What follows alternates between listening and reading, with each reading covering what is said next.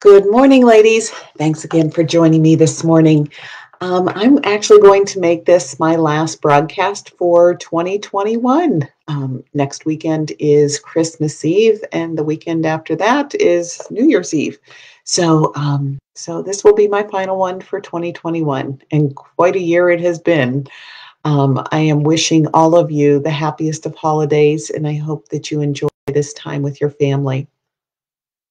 And speaking of family, today's topic is actually about how to look at different options for saving for your child, your grandchild, or maybe a loved one for their future college expenses. So there's a couple of tools that I wanted to talk about today. And the first one I'm going to start with are the 529 plans. So maybe you've heard of them, but I wanted to get a little bit more into the details on how beneficial they can actually be. So every state within the United States actually offers 529 plans. And depending upon where you live, you can or don't have to participate in your state's plan. There may be a benefit that goes along with it if you utilize the plan that is offered by your state. For example, many states actually offer you a state credit for dollars that you put into the 529 plan offered by their state. So let me just give you an example. Being here in Pennsylvania, Pennsylvania actually offers two different types of plans. One is a investment plan, which means that the money that is put into the plan is actually uh, adjusted based upon the underlying investments that are being used or selected by you as the owner of the plan. And up to in the year 2021, up to $15,000 can be used as a state credit on your state tax return. So we have the investment plan, and then Pennsylvania also offers what they call a guaranteed savings plan, which is I kind of refer to it as a prepaid tuition plan. So if you put in $1,000, you select the university choice that you'd like for the child, and it will buy credits for that university choice in today's dollars. So even if they are age 1 or 2, and there is, a 17 or 18 year time frame before they're actually going to use it, you have kind of locked in on today's tuition cost. I'm not going to get into the specifics there, but if you have any questions, don't hesitate to give me a call. That one is adjusted based upon the average tuition increases each year. So you don't have the market volatility that goes along with it. I think that's why they've used the term guaranteed as part of the title, because you don't have to worry about a downturn happening in the market with that type of plan. So that's just an example of what Pennsylvania has to offer. Some states have up to 5 different plans that you can choose from. So there is a great website called savingforcollege.com that will give you access to all the plans that are being offered by all the states, and you can do a side-by-side comparison on that website to determine which one makes the most sense for you. So take a look at that. Now, this year, the gifting allowance, this year meaning 2021, the gifting allowance is $15,000. So you can put that into any plan to benefit another without having to file a gift tax return.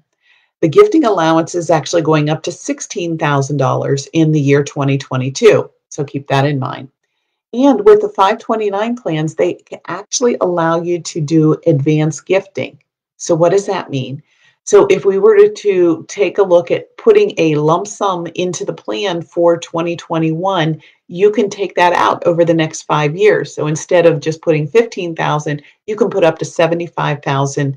Now they do encourage you to file a gift tax return to show that you've done this and you haven't gone over the gifting allowance, but you can't do another gift to that individual for the next 5 years. So in many situations, I've actually had grandparents who have wanted to use this as an estate planning tool.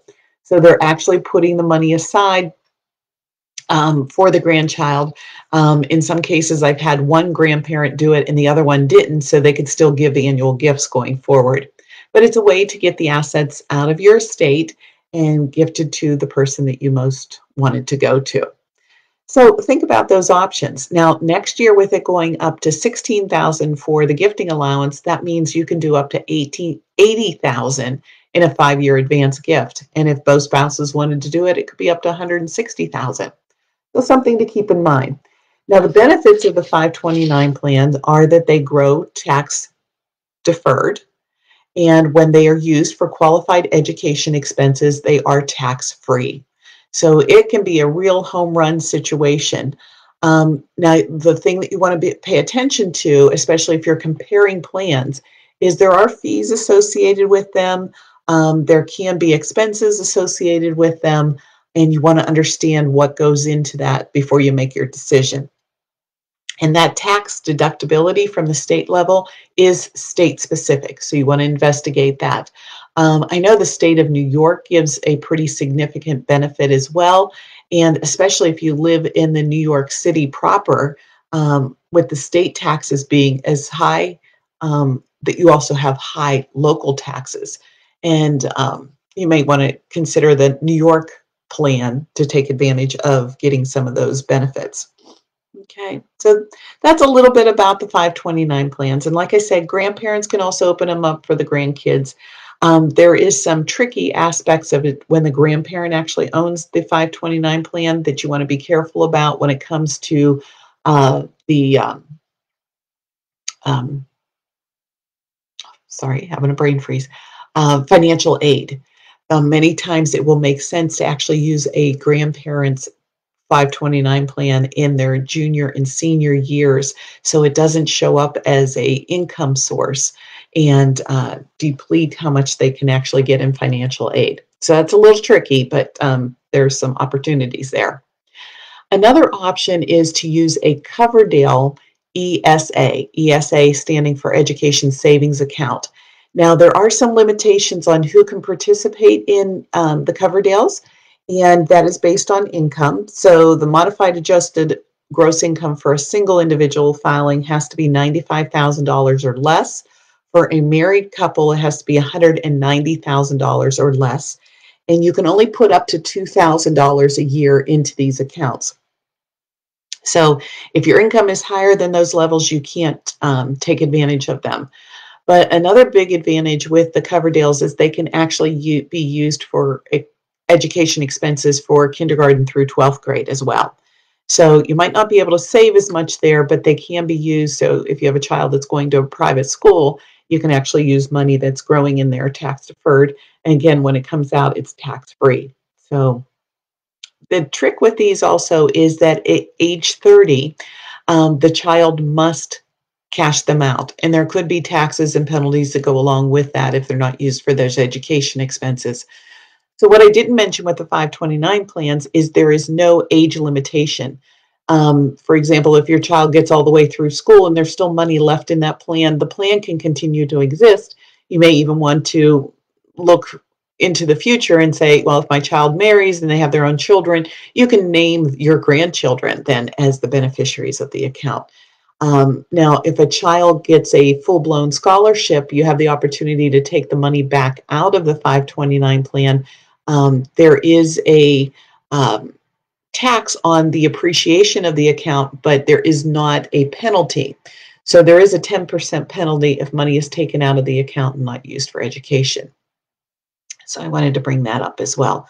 Now, they have changed the rules a little bit with the 529 plans where you can use up to $10,000 from the plan to help pay for K through 12 private schools. So those expenses could be used from the 529 plan. They just put those into place, I'm going to say in the last 5 years or so. So that could be an option too. A fourth type of plan are either a Uniform Gifts to Minors Act account or a Uniform Transfer Minors Act account.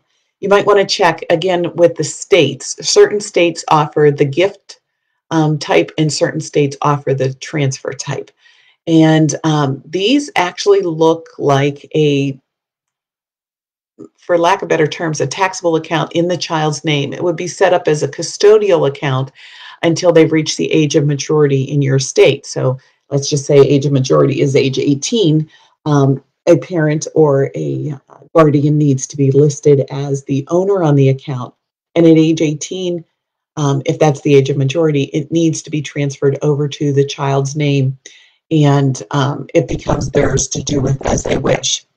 There is no limitation on how much you can put in there. Gifting allowance can be taken into consideration. But one thing to be aware of is that this money does become the child's at age 18. So you have to keep that into consideration. There are also minors' trust. These kind of went by the wayside. I saw many of those early in my careers in the 1980s and the 1990s, but very few individuals have been using trust, especially for college savings purposes, any longer, because these other vehicles have become more dominant and are less expensive to create and less expensive to maintain. But there are the choices of these minor trust out there. So, those are four different options: the 529, the Coverdell, the Uniform Transfer or Uniform Gift to Minors Act, or trust.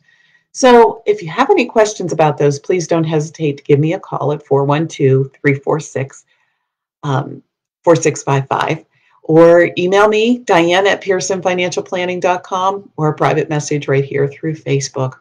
As always, I hope you found this information of value. And if you have any friends or family that you would like to have join our private group here, again, send me an email, text, phone call. I'll be happy to invite them to join us.